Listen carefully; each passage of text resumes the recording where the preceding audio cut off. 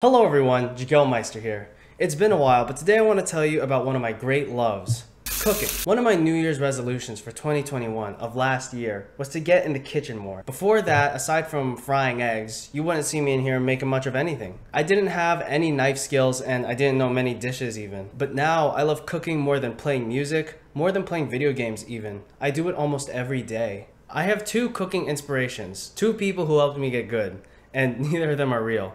One is Remy from Ratatouille, and the other is Chowder from Chowder. I'll bring them both up later in the video. I'm not a professional, I'm just a home cook, and not everything I make comes out fantastic. I would say 1 out of every 8 or 9 is a miss, but other than that, I'm pretty good. So these are my 7 tips to actually help you get started cooking. And just to get the basic one out of the way, rule 0, have fun! I always play fun music when I cook. Cue the music, let's get started. Number 1, learn to wash dishes fast and aggressively. The main roadblock I see for people who don't want to cook but have an interest in it is they don't want to clean up the mess. And to be blunt, if you want to cook a lot, you will be washing dishes all the time. It's just part of my everyday life now to wash dishes multiple times throughout the day. But don't be discouraged. I have a cheat for you. Wash the dishes as fast as you can, and I would almost say with aggression. Don't damage the dishes, of course, but you have no idea how much time you'll save if you do this. So how did I get this attitude? I worked as a delivery driver for Domino's Pizza last year, and I'd say half of that job was being a busboy. I would take out 2 to 3 bags full of pizzas and sides every trip out of the store from 5 to 7 p.m. during rush, only to come back to a literal pile of dishes in the sink in the back. I would stay past midnight most nights I had the closing shift, just scrubbing in the back. Especially the pans, used to make those delicious pan pizzas. You couldn't do much with those pans because they had a layer of grease in the bottom. Aside from blast it with the hottest water you can and use super concentrated soap, just turning the back of Domino's into this sauna because of all the steam that was rising. I learned if I want to get home sooner, I shouldn't do this lackadaisically. I should do it hard and fast. So when I look at my dishes back home, it suddenly became easy mode. They're always a breeze to me now. And yes, it does require an initial burst of energy, but just realize how much time and energy you'll save if you approach dishes this way. Also, you could use a dishwasher, but I was never used to use that kind of sorcery, so whatever. Point 2, use your nose. Remember that scene when Remy runs around the lid of the pot making French lentil soup? He's rushing around sniffing for what ingredients will help. I employ a similar process when I cook. Us big-nosed boys were born to cook. See, scent and taste are inherently connected. They are neurologically related. When I was a kid in school, in science class, we did this experiment where you close your eyes and you pinch your nose and you try different kinds of Skittles and see if you can guess what flavor it is. But the point is, if you can't smell, you can't distinguish flavors because they're inherently connected. See, I don't measure much when I cook. I usually just sniff the pot, sniff whatever I want to add, and then boom, it's in. Your nose is an excellent guide for quality and adjustment when it comes to cooking. You can smell when something's off or when something's missing from like your super sauce. And you can smell when something is dang good. But of course, this will need to be developed with trial and error. In a broader sense, I'm saying that to follow your nose's intuition, you also need to develop taste. And this is important not just for the culinary arts, but really any art. It's the reason why all good writers are good readers. They take in a lot thoughtfully and develop a taste for what's good and what isn't. To talk about my other inspiration, the reason I got good at cooking is the same reason Chowder did. It's that we both love to eat. I've always loved yummy food and I seek it out. Your hunger and enjoyment as a consumer should be your guide to making tasty food in the kitchen. Point number 3, adjust saltiness, sweetness, and spiciness. Most dishes can be fixed or made more complicated and interesting by adjusting these 3 flavors. In our Western palate, we mainly play around with those 3.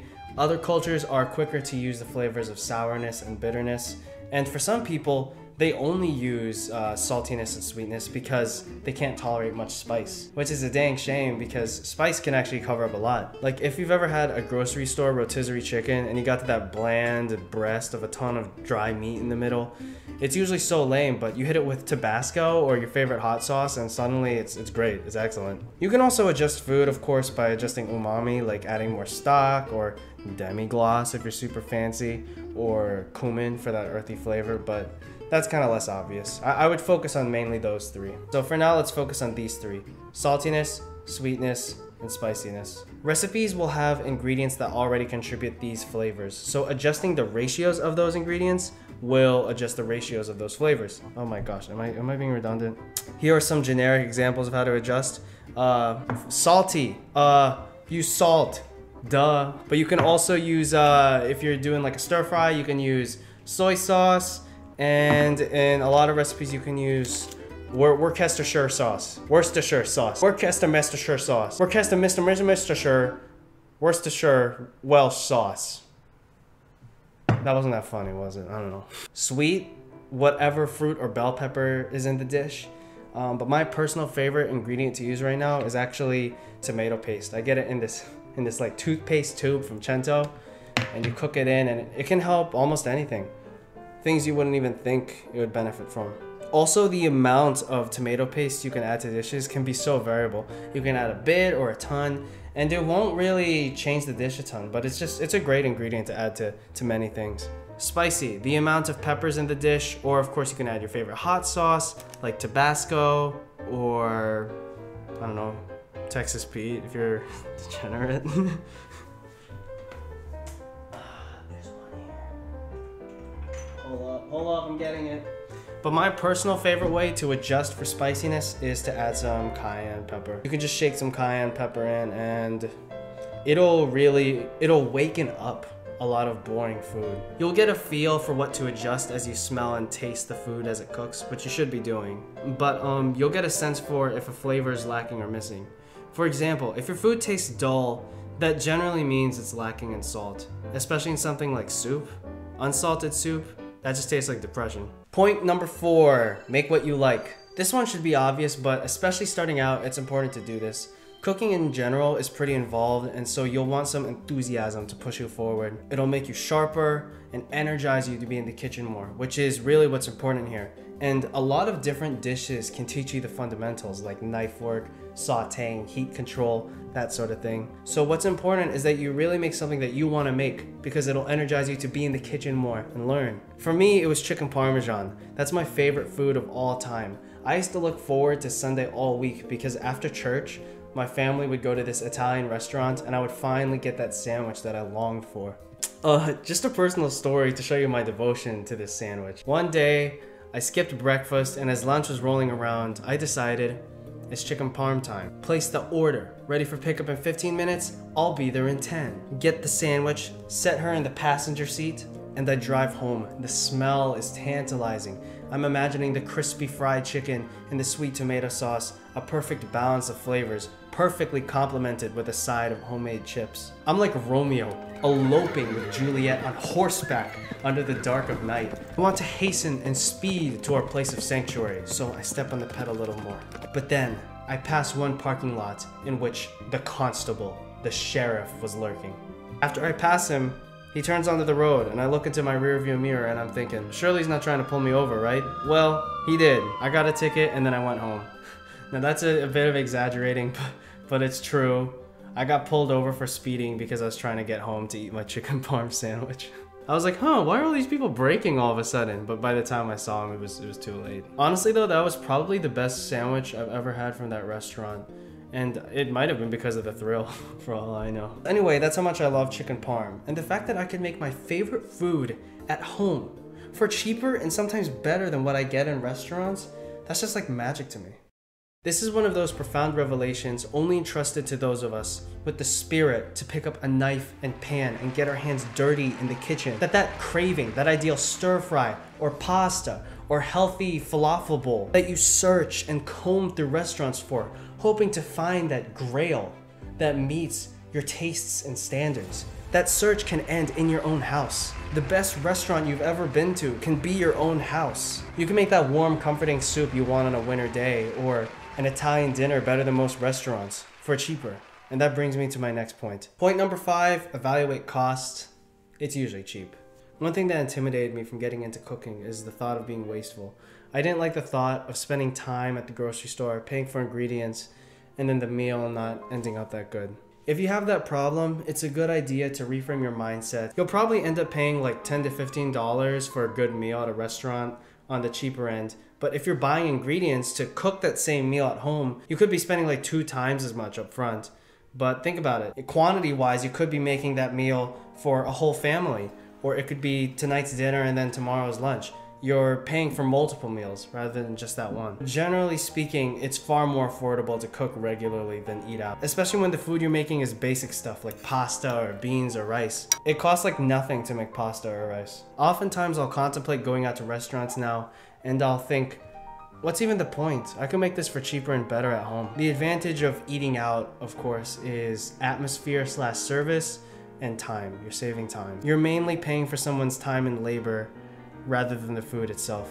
And that evaluation of time versus cost is just something you'll have to decide for yourself and think about how much time you actually have to prepare food. But lots of things you can cook really quickly. And lots of things you can cook in bulk, like you make a big pot of stew or something. One evening spent making a pot of stew tonight means you don't have to cook tomorrow or maybe even the day after that. When you shop, I recommend looking at the smaller per ounce price. You can see really just how affordable things get when you buy in bulk. But don't go overboard, for real. Don't buy more than you can eat. Look at the expiration date and think, can you really cook and eat all of this in that time? And this is especially important for someone like me who mainly just cooks for myself at my apartment. With produce, honestly, I just try to get it the day of because not much is sadder than old produce. Doing this cost evaluation gives you room to fail because you know you're being efficient with your money. If you're like me, you're cautious. You don't like wasting anything. At the end of an RPG, you end up with a full inventory of potions because you were afraid to use any of them. But think of this as finding that one guy that'll sell you a dozen Moo Moo Milks in Pokemon Gold and Silver, I think. Sure, you spend more for the dozen up front than you do getting items from the vending machine, but overall, it's a way better deal. Just a Pokemon reference for you nerds out there. Point number 6, beans are the answer to everything. Speaking of cost, beans, super healthy, extremely cheap, effortless. I buy them canned, they're already cooked. I just rinse them in the colander and then I literally throw them in whatever I need them for. They make anything more filling, they can add more texture. When you're trying to cut on carbs, just swap out rice or whatever grain you're eating for beans. They're high in protein as well as many other nutrients.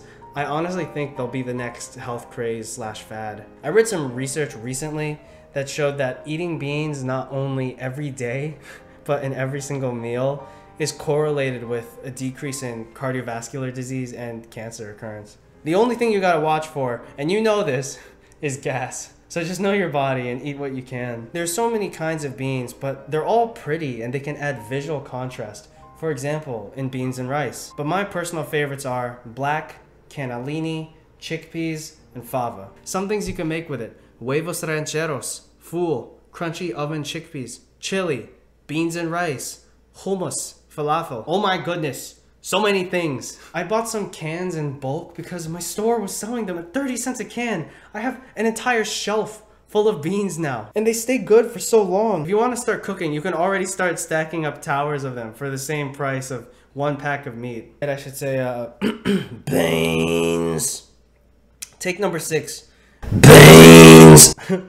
Messes up your throat. Number 7, watch videos and look up recipes online. The internet changed cooking forever. Now you don't need any interpretation for a recipe really. You can see exactly what they're doing. You can even see what the food is supposed to look like at different stages to see if you're doing a good job so far. For the record, my favorite cooking YouTubers right now are Chef John from Food Wishes, Adam Ragusia, Sip and Feast, Not Another Cooking Show, and Anastasia Can Cook. Following a recipe has never been easier. There's no guesswork or trying to understand what they mean. They also got a link to the website for the exact recipe with ingredient amounts and whatnot.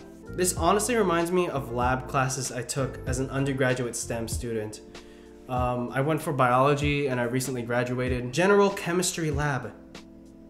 It's a nightmare. One source of frustration is going into lab every week, and beforehand, you would have to read pages of the driest stuff you've ever read in your life. The lab manual. And its dense instructions you often have to read and reread. I often had to draw a diagram of what I was doing. I've never had to do that with cooking. And when you finally do the lab, it's actually not that complicated. And I remember me and my peers wishing we had a video showing us the procedure. And for the few times that we actually got a video, it was supremely helpful. It helped our comprehension and our performance. It was crazy good. See, with cooking today, that frustration doesn't exist. The videos basically hold your hand throughout the whole cooking process. I want that to be the standard. I want there to be the same amount of lab and cooking instructional videos. but one's way more fun than the other. Also, you can't eat what you make in the lab, although some of us will try. To end this tangent, the lab really is like the kitchen, heating up pots and beakers, constantly washing dishes, making sure to avoid cross-contamination. Every good chemist I've met has been a good cook, without exception. I mean, Walter White, what he does is called cooking. And when I got good at cooking, the task rotation in it translated to helping me in lab. The last thing I want to mention about the internet and cooking is that accessibility to international foods has never been better. The internet connects people, their ideas, and also their cuisine. And it's honestly such a beautiful thing. I really feel more connected as a global citizen when I watch people share their most cherished and comforting foods growing up. I think it's beautiful that so many people all over the world love food and are willing to share theirs with others. Many of my favorite recipes right now are foreign. Fool, Nigerian beef stew, chicken paprikash, shakshuka. I'm a stew man in case you can't tell. In my opinion, it's a way you can participate as a better citizen of the modern world. That was a long video. I honestly hope this was helpful. I don't know if you can tell, but I'm so passionate about this subject. I realize some of my tips may come across as common sense, but sometimes you need a reminder, and those things can push you to help you cook more. Please let me know if you found this exciting. I could do more serious educational videos in the future, but honestly, I think my future cooking content would be like wacky stuff. Like cooking with sands. I don't know. Tell me what you think. Thanks for watching, and I'll see you next time. Also, just so you guys know, I had the most Rezo moment in my script. I had this part where I said, most recipes have constitutory elements that contribute flavors. And I thought, constitutory elements? Why not just say ingredients? What a dense way of saying that. Okay, cut, we're done. The internet connects people, their ideas, and also their cuisine. Oh my gosh. Discord, shut up!